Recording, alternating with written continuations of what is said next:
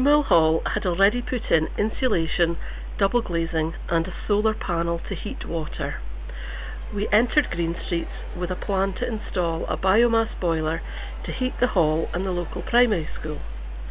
We kick-started our project with a buttery morning to show the plans to the wider community. Packing up at the end of the event was just the start of the hard work.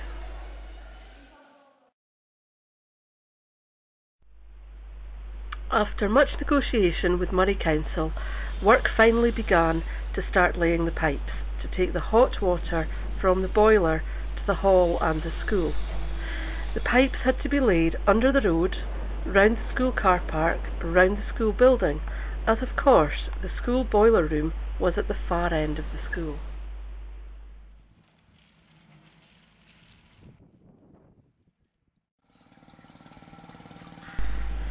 They worked through the rain, but couldn't work through the heaviest snowfalls that November has seen for many years.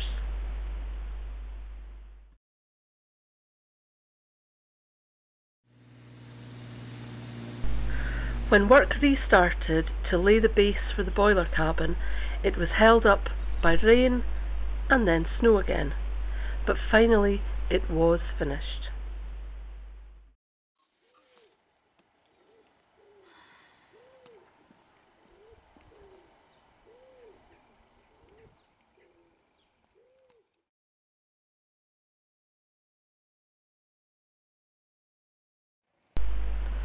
The boiler arriving caused great excitement in our normally quiet village.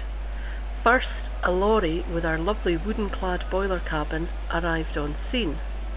Then, a crane arrived to block the road, and none of the residents were quite sure how the boiler was going to be put in place.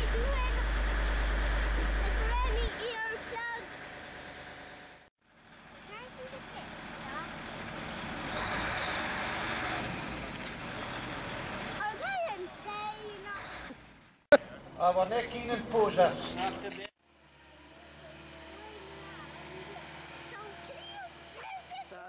back, you guys.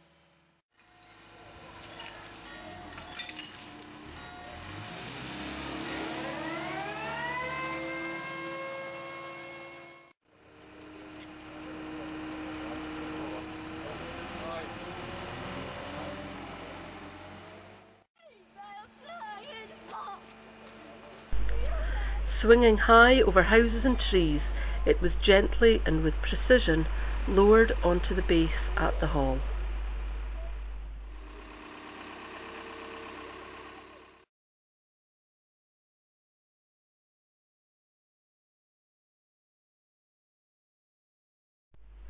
The fuel store was filled up with wood pellets and the boiler was commissioned. Volunteers got a training talk by Graham from Highland Wood Energy and Jack, our community project manager. And fuel feed will start to feed in pellets. Just got to wait for that to open.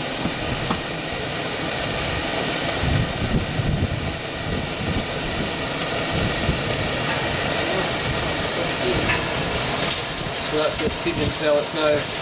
So that motor there is turning the auger, which is turning the turntable inside the fuel store, pushing pellets into the trough, which are then pulled up here. The pellets then drop into the fall chute, and the second auger there, or the stoker auger, pushes them into the combustion chamber.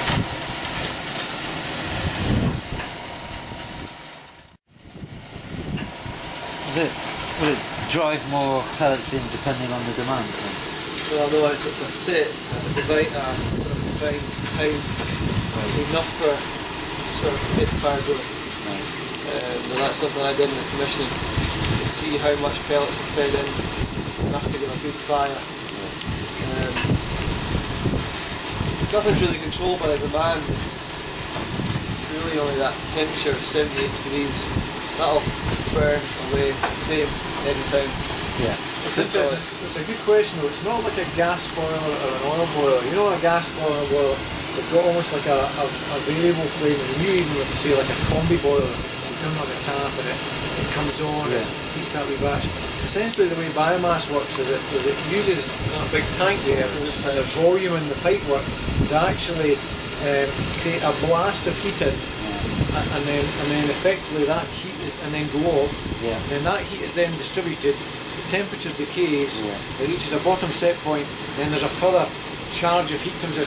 It's so that effectively, if you think of it like a car, your car operates most efficiently when you're driving it, sort of say, at 70 miles an hour on the motorway. So steady throttle, charging along, engines up to temperature, etc. And it doesn't work well when it's changing gear through town and whatnot. Well, this is exactly the way this has been designed. It's sitting at 70 miles an hour all the time, or it's stopped. 70 miles an hour or stopped. And it will sit at 70 miles an hour for whatever, 20 minutes, and then stop. It won't just sit for 70 miles an hour and then go off again. So that's essentially how it works. So it just sort of tops itself up with fuel when it needs to top up the tank or whatever. Correct. It's a set point in the bottom temperature in the look tank. at the tank. Until that reaches, I think it's 70 degrees, boil will run. Once it reaches that, it'll start to die down. It'll start closing down the air. The air flaps, primary and secondary air, damping down eventually. We'll stop this as well and go out. With the hall end of the scheme up and running, it was just a matter of connecting the pipes to the school central heating system. The school's heat would now be generated by the community wood boiler, and their existing oil boilers used only as a backup. We then ended up with another buttery morning. From the first event, when the plans were on display, we were now able to show the community the finished project.